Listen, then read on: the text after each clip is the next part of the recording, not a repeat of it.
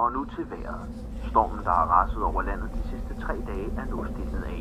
Øresundsbroen er her til middag åbnet igen for alle slags køretøjer. Da stormen var på sit højeste i går eftermiddags, forårsagede den endnu et dødsfald. En mand fra Odense omkom, da et træ væltede ned over ham under en løbetur i Fruens bøgeskov. Og det var nyhederne og vejret den 16. november.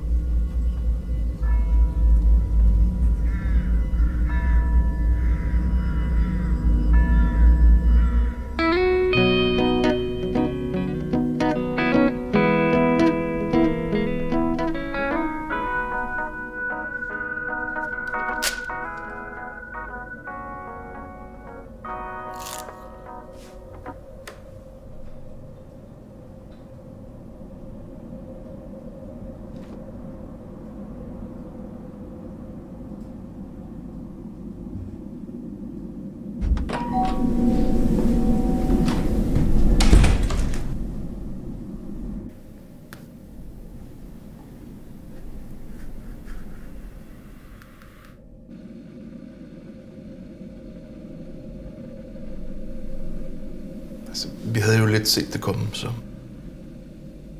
far han gik ikke sådan rigtig op i det med sundhed. Han var mere sådan en, som levede livet, så var han helt vild med pomfritter. Det kunne han spise hver dag. Du skal nok også prøve at tage dig lidt af dit eget helbred. Så. Fysisk aktivitet, det er jo en rigtig, rigtig god ting. Det var sgu da det, der slog mig ihjel. Hvad mener du? De tvang ham i sådan noget aktivering, eller hvad fanden det hedder. Så tog de ham med på sådan nogle vandretur ude ved havet i november måned, og så frøs han ihjel.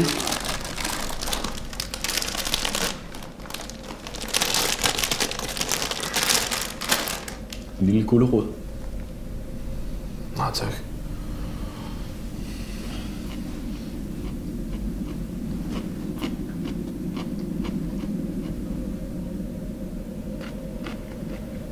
Jeg tror, det jeg prøver på at sige, det er, at den der mad, den står der simpelthen ihjel, Bjarne. Hvad mener du? Er det kommunen, der har bedt om at sige det der? Bjarne, jeg tror, vi skal finde os en passende urne til din far. Vi har et lille sortiment her. Jeg tror, jeg vil foreslå den her.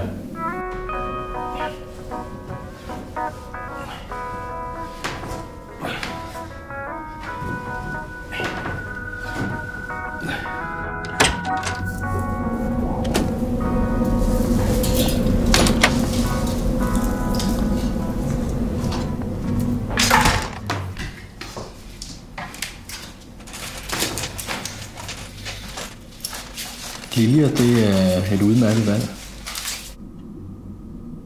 Jeg ved bare ikke, om det er godt nok til øl. Nej. Altså, som jeg forstod det, så var I tvillingesøskende. Det kom så pludselig. Der var ikke noget at gøre. Hun var chanceløs. Det var det. Man er aldrig parat til sådan noget. Men altså, samtidig så må man jo også bare sige, at man altså på en måde også selv styrer livets gang. Hvad mener du?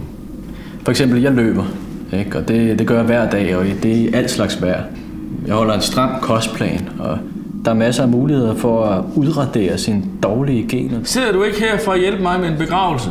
Poul, jeg prøver bare at sige til dig, at du har stadig mulighed for at ændre dit liv. Du skal da ikke lade dig kue af naturen. Du er der masser af muligheder for at leve et langt og sundt liv. Jeg har da et sundt liv. Det har Ellen da også. Ja, men hun kunne have haft et langt og bedre liv, ikke? Jamen, Ellen blev ramt af et lyn.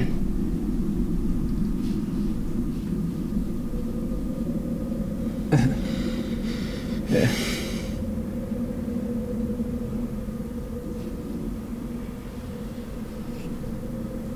Kunne du tænke dig at få roser i de der liljer der?